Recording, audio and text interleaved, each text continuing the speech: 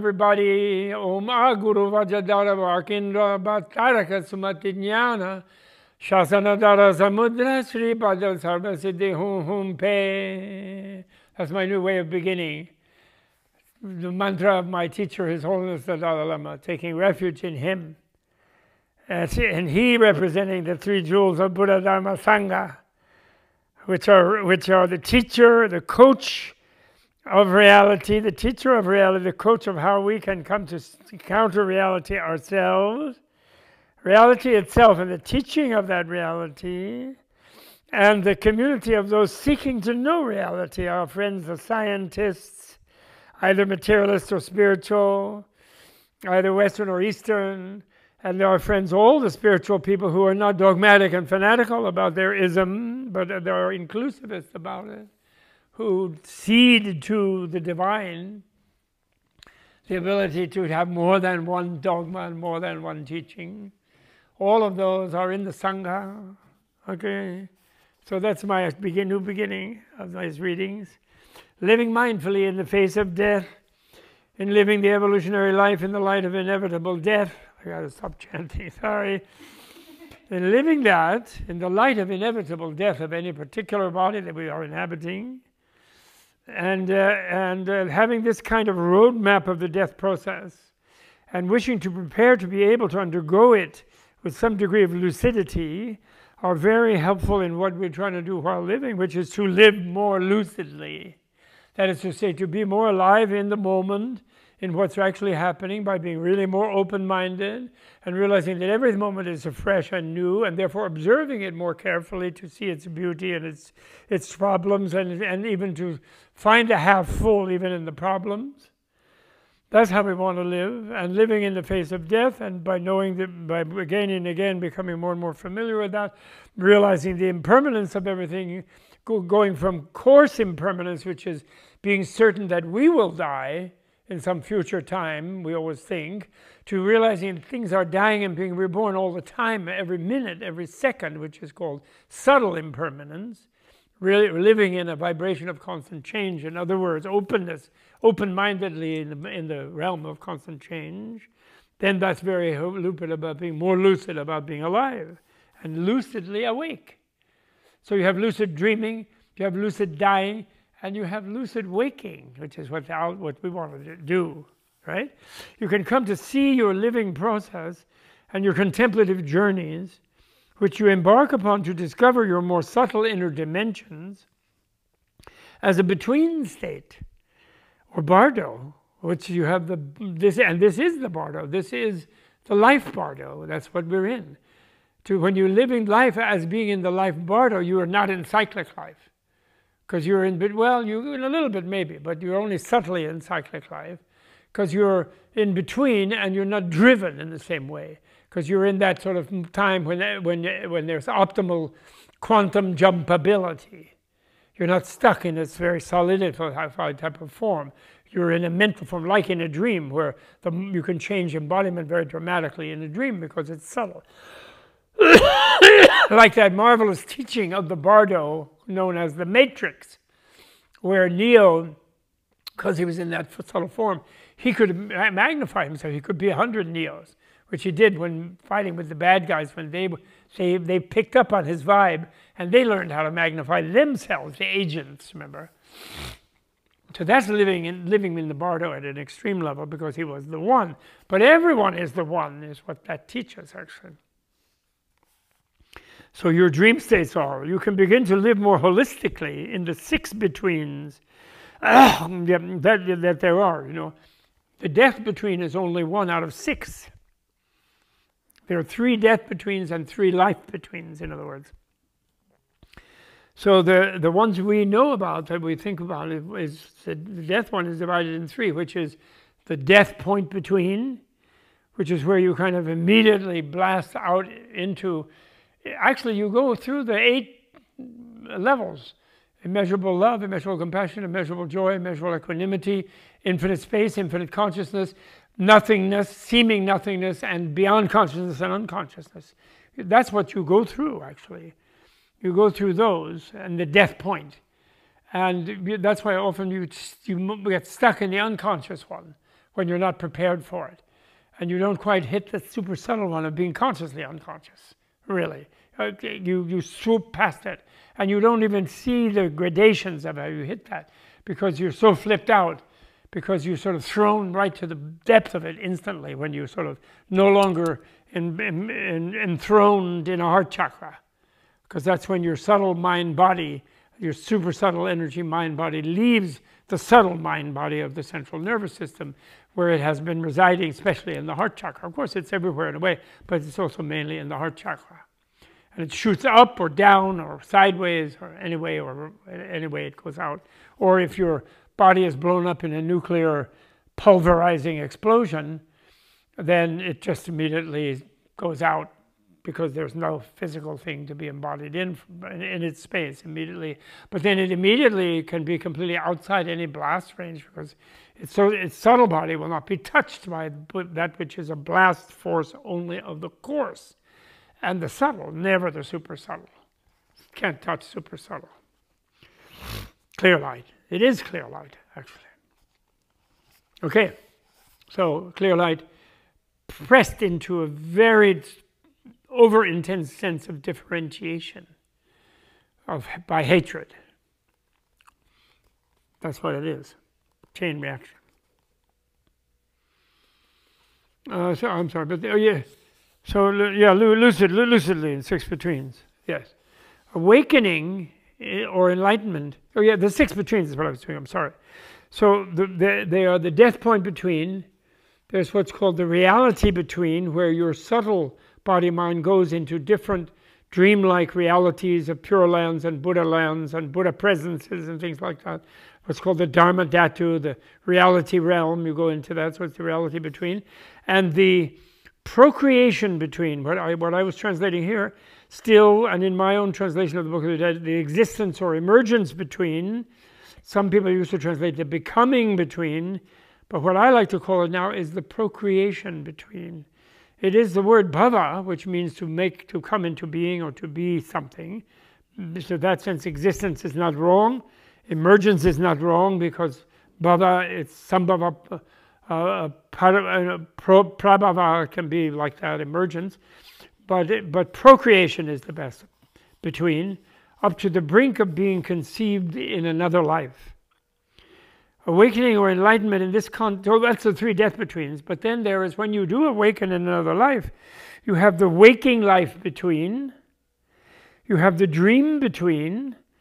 So the waking life between is between conception and death point. So the conception point and the death point is the waking life between. Unfortunate abortion freak out people are right in the sense that the person is there from conception, but they're wrong to make it politically forced on people who don't know that, and to put women into a horrible situation therefore. And they're according to the compassionate one, they are wrong to do that. But they are right, there is a person there.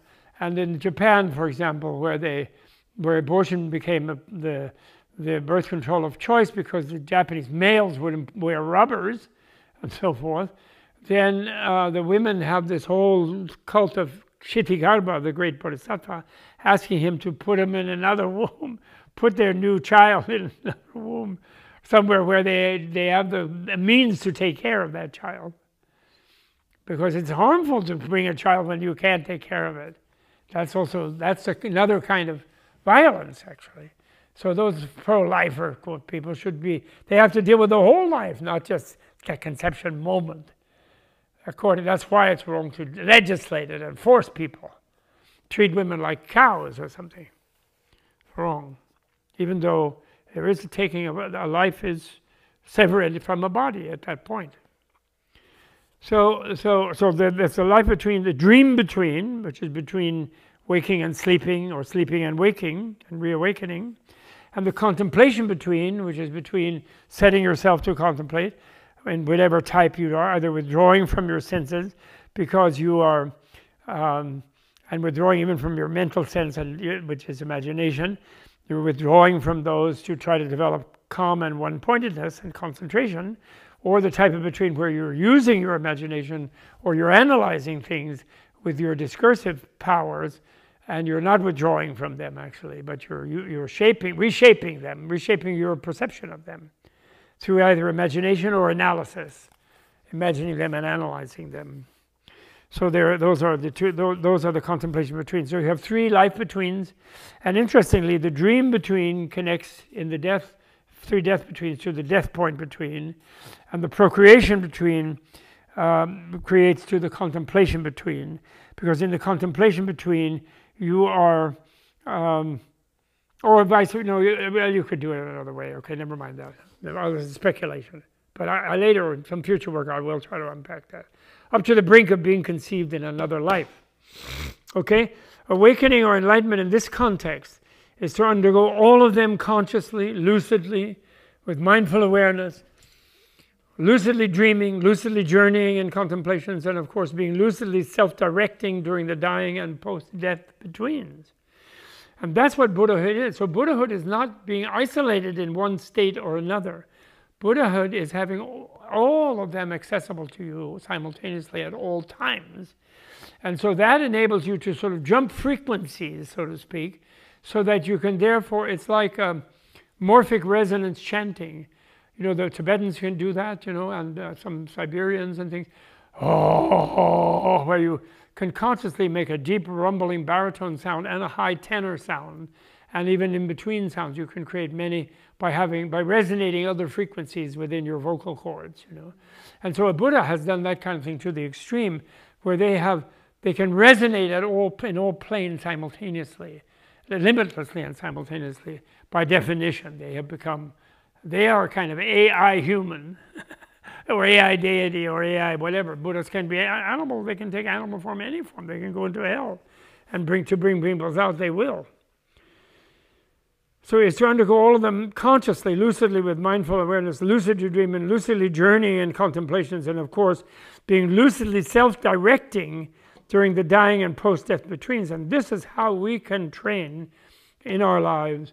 And it doesn't take long. We could be already elderly, and we could learn to do, we could go to Bardo School, which we are trying to found, and we could do to a Bardo University. We go to the Bardo department of a university, not to sort of put electrodes on people and see what they're doing in the Bardo, but to ourselves go visit there and to become lucid dreamers and so forth.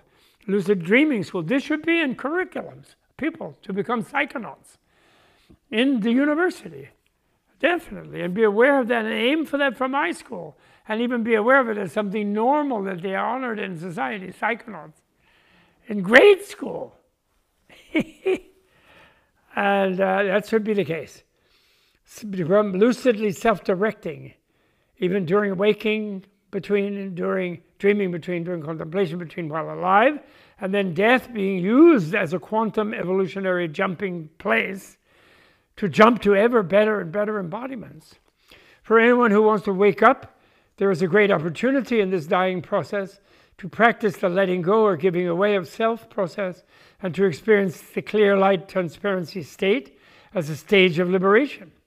One becomes free to be all that as blissful peace, while also effortlessly navigating specific responses from the super-subtle body-mind continuum to the stressed feelings of other beings who are struggling.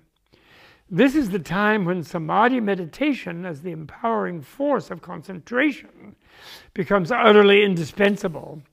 This is where samadhi helps you drill your way to the inconceivable release of Buddhahood, while not abandoning all the relational beings. Your innate, selfless super bliss allows you to love without reservation. Some might now think of this amazing inner science approach to the dying and rebirthing process as somehow a tantric intrusion developed and refined in Tibet. It is true that the great Tibetan inner scientists, scholars, sage, yogis, and yoginis preserved and hugely developed the study, practice, and achievement of Buddha and his Indian successors, teachings, and scientific studies of the Tantras. Nevertheless, there is no doubt that this analysis of the death process is drawn from the Indian inner science of Buddha and his enlightened successors. Take a look at the 8 stages And that Buddha, nowadays I would include Buddha Patanjali, Buddha Badarayana, Buddha Gautama, another Gautama, all kinds of different Buddhas, not only Shakyamuni Buddha. And in that great time of the Indian mind science revolution 2,500 years ago, and his enlightened success, and their enlightened successors. Take a look at the 8 stages of dissolution and the 8 course mentality contemplative states taught in the Pali and Sanskrit early sources. To put them side by side in another table, the earth to water, fire. Oh yeah, this is the same table I did before, so I don't need to take it length. But here I'm adding, when I had it on page,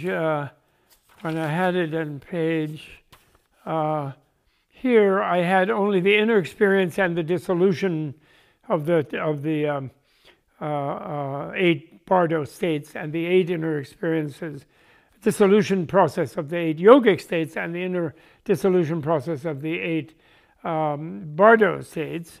And here only I added the inner sign, and I called the 8 states of meditation the contemplative state, that's all. But otherwise it's the same chart.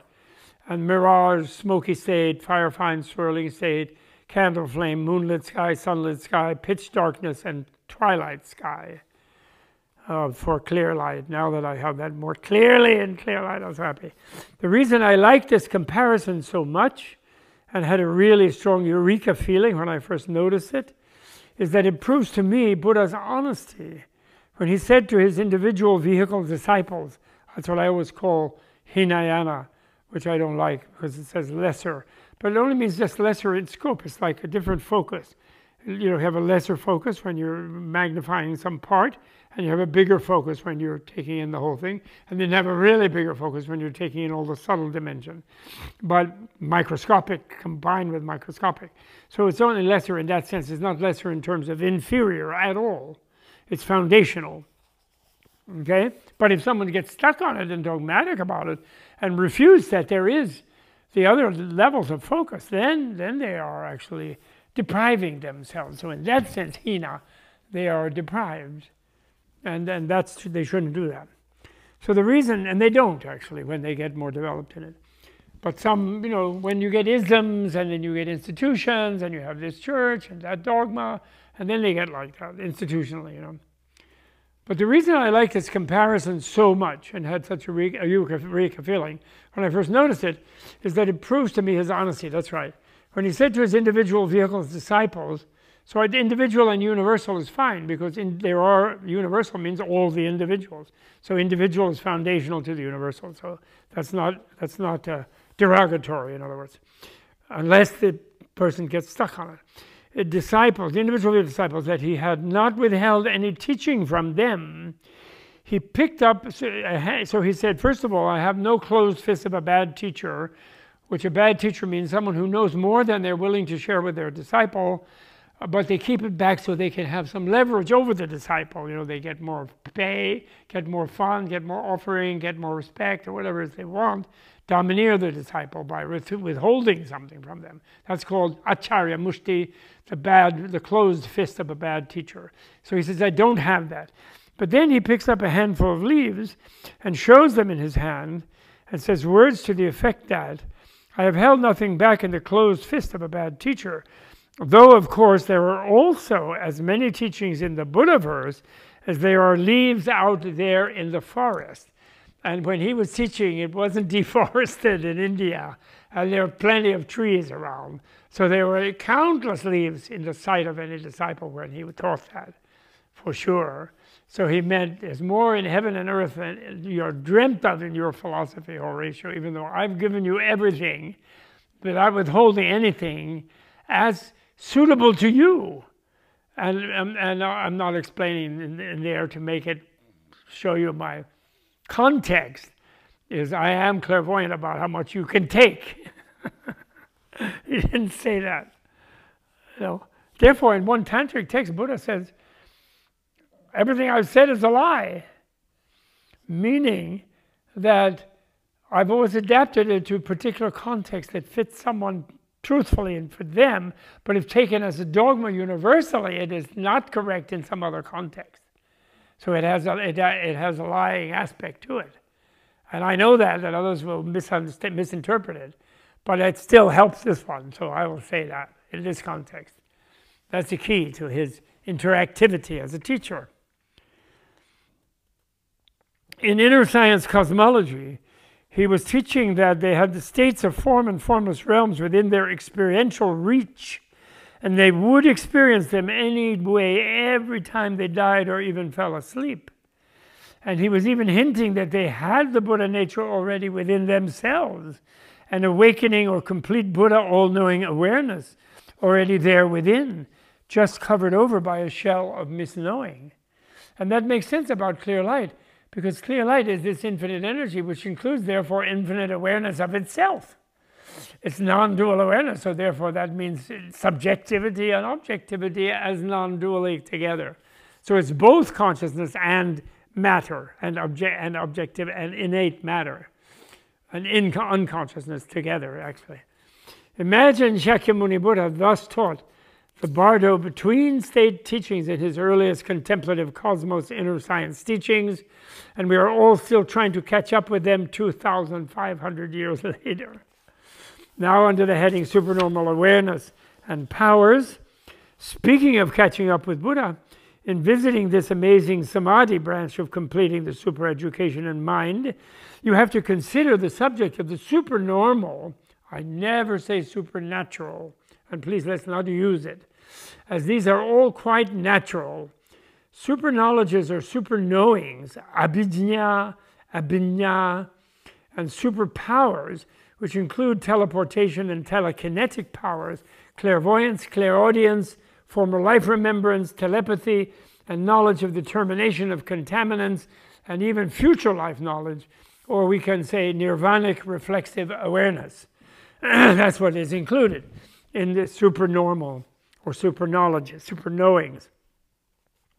The inner science says that these superknowings are natural, the mundane five automatically attainable at the fourth immensity of one-pointed equanimity, and the sixth superknowledge, except for anybody who gets deceived, who gets into one-pointed equanimity somehow, without being aware or allowing awareness in themselves of relativity, of the royal reason of relativity, of some lovingness and interconnectedness, and then becomes deceived into seeking rebirth as a formless realm deity, and thereby getting stuck in that psychosis, a divine psychosis of thousands of millennia, so on. That's with the exception of that. Otherwise, they won't have that because they'll just shut themselves down in subtle unconsciousness. They may never get beyond, such a person, however, may never get beyond the nothingness seventh state. They may never reach the eighth state, let me say, but who knows? Finally, of course, even none of these descriptions are dogmas. So somebody may discover other things about them in the future. When all our scientists bring their open-mindedness more deeply to this, and it becomes global inner science instead of just Indian inner science, and it becomes Indian inner science and just Buddhist inner Tibetan inner science, when it becomes global and every individual's creativity, African inner science, it becomes North American, South American, Polynesian, indigenous, then they might find new things about all these things. Because any verbal description of anything cannot capture the inconceivable beauty and goodness of everything. The inner science says that these superknowings are natural, the mundane five automatically attainable at the fourth immensity of one-pointed equanimity, and the sixth superknowledge attainable with the attainment of partial nirvana of sainthood, arhatship, or total nirvana at Buddhahood. The mundane five are said to pose the danger of causing distraction on the way to full awakening, but are considered useful, even indispensable, for an awakened bodhisattva or Buddha to make her or his teaching more effective in helping others. I am still hoping that will be the case, since I don't have that. If all this inner science cosmology and even eschatology seems overwhelming, it should be noted that the ultimate supersubtle reality pervades all relative reality. All theories are only useful hypotheses guiding further experience and experiment, and there is no ultimate dogmatically absolute theory of everything, except that there is none. There is none. The universe is neither only matter or only mind, and so considering it reductively one way or another is just a way of guiding experience to realize its mind-matter non-dual inconceivable reality. Therefore, the inner science is delighted to honor and utilize in study and implementation the amazing discoveries of the Western outer materialistic sciences through the exploration of the macro and microcosmos, galaxies and universes, as well as cells, molecules, DNA, RNA, atoms, subatomic quanta, and subparticulate energies. Inner scientific Buddhists, that's my favorite, Buddhist, not a Buddhist, but a Buddhist, are only asking the outer scientists for the philosophical development and the contemplative achievement of the mental resilience that will enable reciprocity, as the inner scientific discoveries are explored by outer scientists in our current pluralistic age. So realistic samadhi is when we bring to life all the other 7 facets of the jewel of realism in full liberation, bright awakening, and inconceivable enlightenment itself. Then another heading, intellectual superiority and Buddhism as realism. It's a big thing for me, in speaking to Western Buddhists, to get them to think about learning something. They are so arrogant about their Western English formulating intelligence that they think they have nothing to learn from some ancient culture of a bunch of non-technological people who they think are non-technological, except maybe how to meditate or not overcook vegetables or something. The idea that they might, in some respects, be intellectually inferior to some ancient people, some ancient scientists, is really hard for them to grasp. Really hard. It's difficult for many people to feel intellectually inferior, regardless of their cultural background. Of course, anybody thinks that way. The ego jumps in and reasserts itself. But in the present historical moment, there is something we don't know that we have to learn. Otherwise, the backward, materialistic, consumerist, and militarist culture we have developed is poised to destroy all human life. The Tibetan word nangba, from Sanskrit adhyatmika, literally means insider. For centuries, it has been the basic word for a Buddhist. Its most basic definition is someone who has gone inside the 3 refuges of the jewels of the Buddha, the Dharma, and the Sangha, which can be thought of as the teacher, the teaching, and the reality taught, and in other words, that's the Dharma, both teaching and reality taught, and the society of those seeking that reality. It is like we say in English, you're in the in group or not. However, Buddhist scholars in India, as well as Tibet, sometimes say that the inside meant by insider refers to an orientation, such as that toward the inner science of the mind, how the mind is bound in egotistical delusion, and how it is liberated through critical wisdom aligned with higher concentration. This is scholarly creativity. So in other words, the mind being more important than the body, the liberation of the mind first is critical. If you take the 3 refuges as simply meaning denominational belonging, it doesn't sound that great to be an insider. It definitely is a form of exclusivism.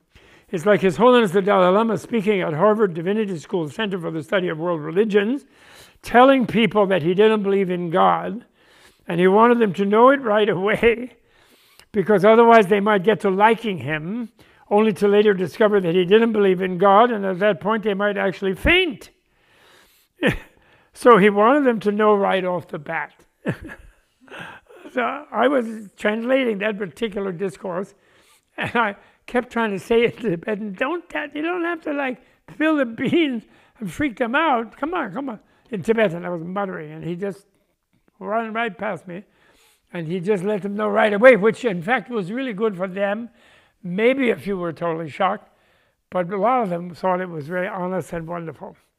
Especially because he then said, he admitted that Buddhists had an exclusivist thing, where they thought unless you know Buddhism, you can't get enlightened, which he said he had cured by meeting Thomas Merton and by meeting some great mystics in Spain and Italy as he traveled the world, and feeling there were enlightened himself as much as he could, of course, you know. He wasn't claiming to be a Buddha. He admits to trying to be a Bodhisattva, of course, but he wasn't claiming to be a Buddha. However, if we really think about what the three refuges are,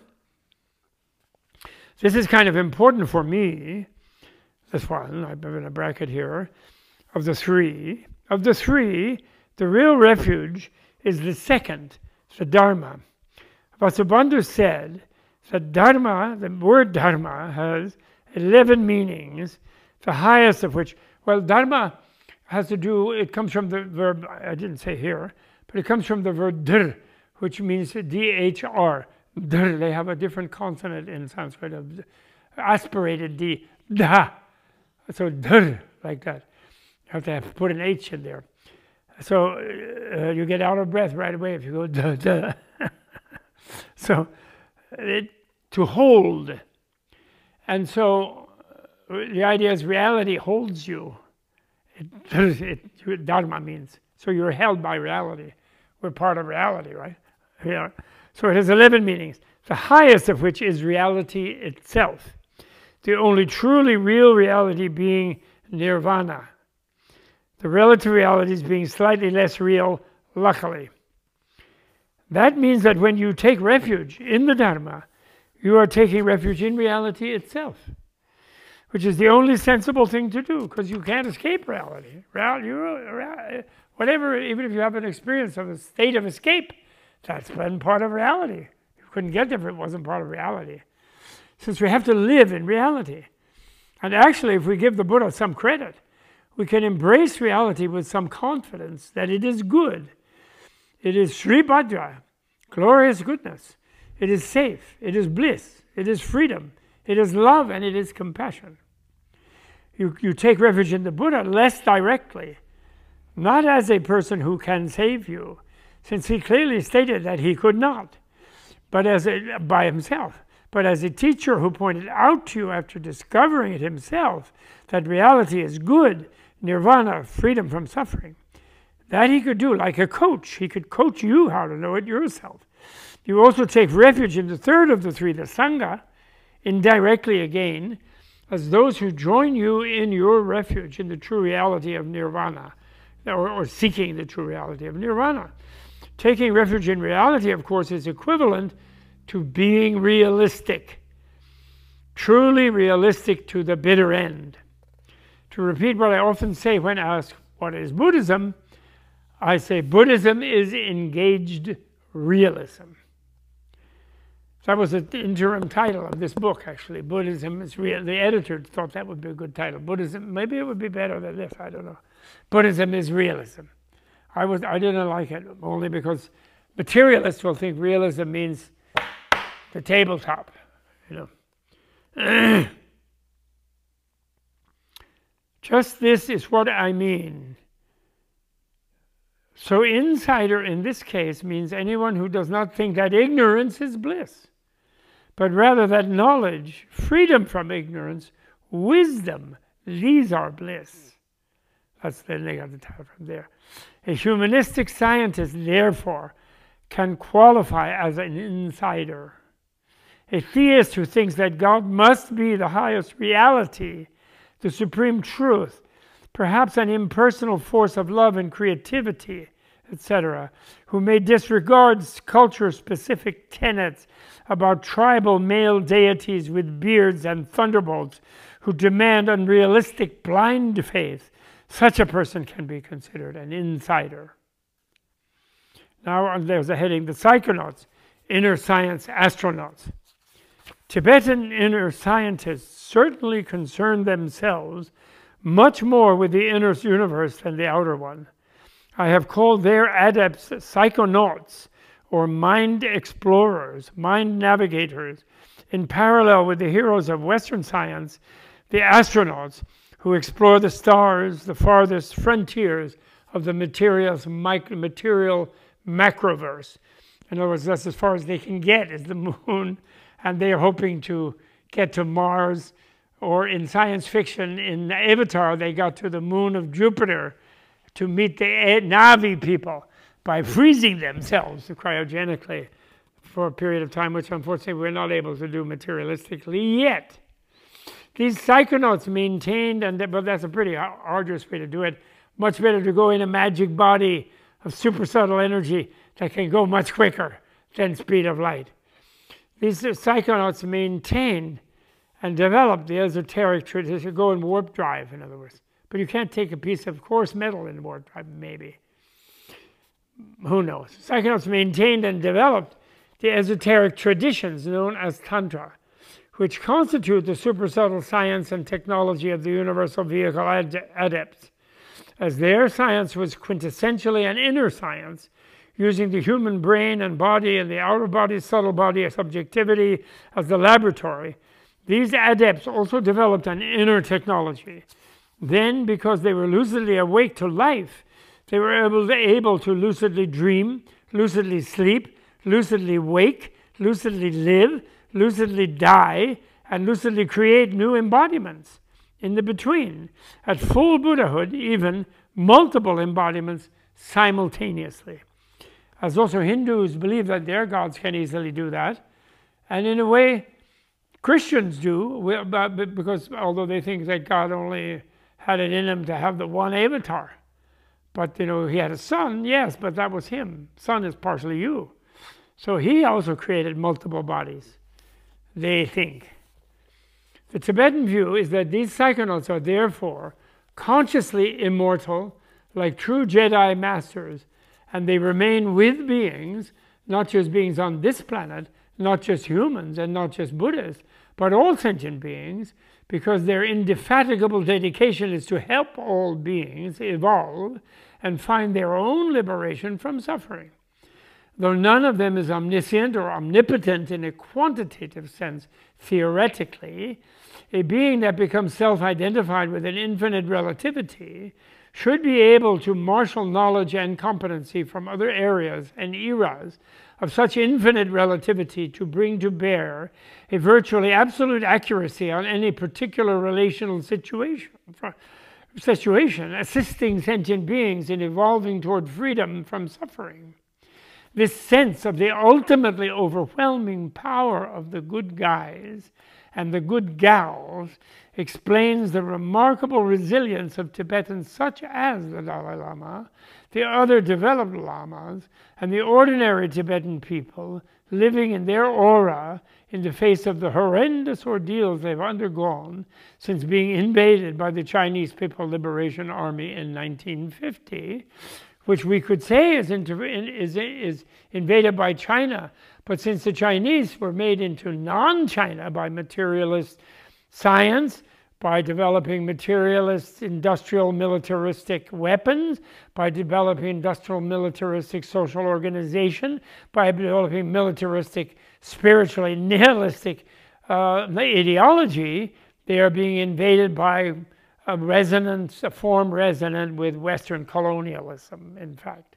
And the ordinary Chinese for thousands of years had been more realistically, deeply devoted to the Dharma, in fact, for thousands of years, which people might mistake because many of them are Taoists and Confucians, they would say when asked, but when they died, they were Buddhists.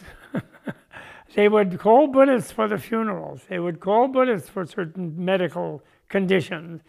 And they would be Taoists when they wanted to be mystical, and they or seek immortality and deny impermanence, that kind of immortality, and they were Confucians at the office when they wanted to raise in the government and the bureaucracy.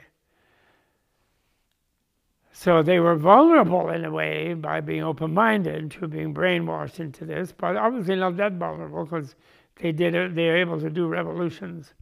Although so the revolution against the revolution will be the one where they become really open-minded again. And I think we're seeing that happening, actually. They're just trying to avoid it, some of the hardcore people. Like we're trying to avoid it here, actually. Everybody's trying to avoid it. The bad guys and bad gals who want to dominate people, they want to keep in the dominator style of societies. They don't want true democracy, and they're trying to avoid it in a desperate grip of fascism, last gasp of fascism. Well, we're not going to deal with it. We're not going to allow it. Although they do not believe in the coherence of the idea of omnipotent God who created the world, controls all things in the world, cares for them, and yet leaves them filled with difficulties for some inscrutable reason, their sense of the infinite relativity of a beginningless and endless universe causes them to side with the probability that, given infinite and beginningless and endless opportunity, infinite numbers of beings must have become relatively more powerful on the side of goodness, joy, love, gentleness, and even fun. Therefore, there is no limit to what goodness, truth, and beauty they can eventually manifest, discover, realize, and create. And this really excellent Buddhaverse is open to be as great as they can make it sooner or later. There is a form of fully awakened Buddha called Time Machine, Kala Chakra, who is ultra esoteric, a manifestation of the Buddhas that demonstrates their unfailing cosmic engagement in the destiny of all sentient beings. It is the most advanced Buddhist theory of history, and it is the place where Buddhism becomes most graphically Buddhism. It reveals that under the guidance of the omnicompetent Buddhas, we live in a Buddhaverse already, and not a universe, one which becomes one around our ego, but a Buddhaverse that comes around everybody's enlightenment, everybody's selfless Buddhahood. And that Buddhaverse is Pace Voltaire, the best of all possible worlds. It is an ideal evolutionary space-time, ideal for the acceleration of the evolution of all sentient beings toward the supreme form of life, the Buddha life, the life of a being who is all love and all wisdom, finally perfectly adapted to absolute relativity by fully identifying with all other beings. Again, this is not a matter requiring religious belief. Rather, it is an invitation to take advantage of the evolutionary opportunity of total open-mindedness. It connects with the prophecy of the it connects with the prophecy of the advent of the ideal land of Shambhala, or Sambhala, an egalitarian in principle constitutional monarchy wherein everyone, female and male, old and young, is oriented toward the maximization of meaningful evolution. It is mysteriously hidden from the misknowledge-dominated land of struggle, of war, holocausts, plagues, famines, and death-ridden subsistence life. But it will emerge in a few centuries in a planetary restoration after the scourges of consumerism and militarism and materialism have run their course. However, there is no need to wait for that to happen. Anyone who discovers the perfection and beauty of this world of evolutionary opportunity, even in the midst of the struggles of today, can turn their steps in this most positive of directions and live the new age from day one. This is the key to the happiness and joy we can implement from within on our own way to becoming Buddhas. Okay, so that's the end of that chapter, and that's the end of this thing, and probably I have only one more thing. Yeah, I do, and which I'll do another time. But what I want to say is that when I said in this thing, just to go back to it a tiny bit in closing, it is not a matter requiring religious belief. Rather, it is an invitation to take advantage of the evolutionary opportunity. And what I mean by that is the supreme form of life, the Buddha life, the life of a being who is all love and all wisdom, finally perfectly adapted to absolute relativity by fully identifying with all other beings. Now, that form of life is inexpressible and unimaginable, of course. That's Buddha is. No even icon can possibly imagine it. However, in the world we are in, of the desire realm we are in, the Kala Chakra core divinity is imaginable, and I consider kind of like the supreme work of art almost. And what it is one being as two beings, and that those two beings are a male and a female being, and they are totally into each other, and they are totally simultaneously into all beings through each other, is the way they do it. And they have a specific iconography, and they look in a specific way to appeal to beings who are in this lesser world and lesser society. And but the proof that this is nearby us, I think, has to do with people who are experimenting with transgender things, you know, and with people who are into who see finding true eros in life and pleasure in life. A younger youth dimension that wants that, sees no reason why they can't have that, resents and rebels against the fascist, militaristic, emotional plague-ridden people coming from the last 2,500 years, planetarily actually, get rid of that emotional plague to fully liberate the sensitive, miraculous human machine of joy and beauty and bliss. So I do recommend the icon of the Kala Chakra Father Mother. His name is Kala Chakra, which means wheel of time. So in a way, as a male, he represents moving in the invisible through the infinity of time. And her name is Vishvamata, and she has no atoms, actually.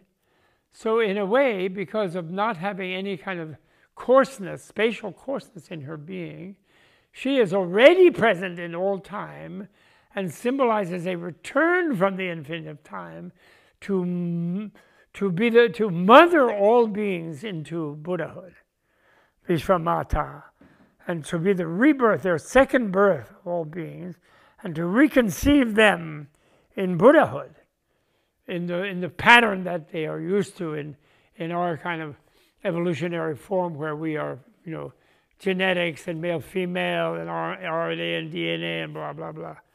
It's really beautiful. So I'm ending with that vision of the Kala Chakra, and therefore it is significant. I just want to drop a significant hint that His Holiness the Dalai Lama, in a culture where that very advanced teaching has been preserved, since it emerged from Shambhala and touched down in India for a brief time, during India's great openness, when they were unfortunately vulnerable to domination by lesser cultures, which happened to them.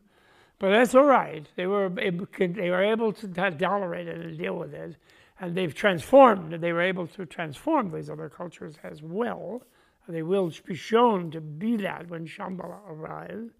But anyway, the full refinement of that was preserved in Tibet and somewhat in Mongolia as well, when Tibet spread itself through Mongolia, through Central Asia. So it's wonderful, I think. I'm enjoying, I'm delighted. So Gewati and Yodu Dag.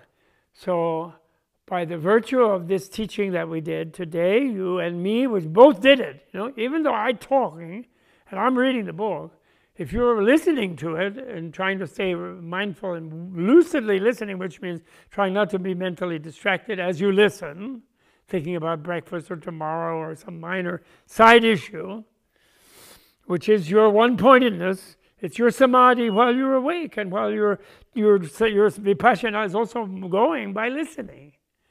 So both are going together already. And but because you have samadhi, all of you have one-pointedness. Everybody does. So we all did it together, and when I say I'm grateful to you for listening, this giving me the excuse, which then gives me people feeling that I should read it actually as well. I already did make an audible out of it, but not with time to flip myself out and correct myself here and there and learn more as I am when reading this, which is especially fun for me. So I am thankful to you, and I mean it when I say I invest the merit of doing this into becoming as a Buddha, a Manjushri, as quickly as possible, a subtle plane Buddha Manjushri, as quickly as possible, to be able to help you become Buddhas, just same as me, as quickly as possible. So then you can talk. I don't have to talk.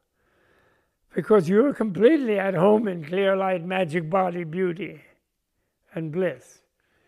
And we don't have any five alarm fires to rush to, and disasters and famines and plagues and earthquakes. And Mother Earth is happy because she's not being abused.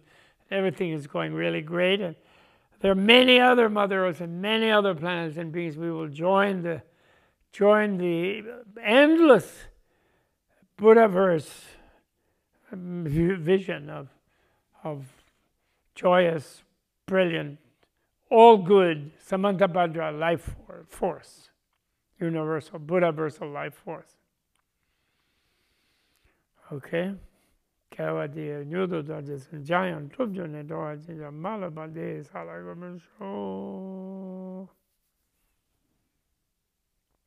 Okay. So we'll try to do tomorrow. Yes. And if we have the same time, yes, approximately, I think, because I will finish fairly quickly. Which page did you leave on? I'll finish it. Oh, it's easy. It's chapter 10, my consolation prize. It's not very long, but I might flip out too and take. I don't think, although even if I flip out, it won't be more. It won't be 2 hours. I don't think so. So I'm going to bring the Lotus Sutra. Excellent. And I'm going to do a little something on the Lotus Sutra. What page? Just experimental. What page? 181. Thank you. Om Avajaguru Vakinda Manjushri Vakinda Sum Pattaraka Sumati Vajadara. No, completely gaga now. Om Guru Vajadara Manjushri Vakinda Pattaraka Sumati Jnana Shasanadara Samudra Sri Bhattazava Siddhi Om Om Buddha. Om Guru Vajadara Manjushri Vakindra Bhattaraka Sumati Jnana Vajrasasanadara Samudra Sri Bhattazava Siddhi Om Pat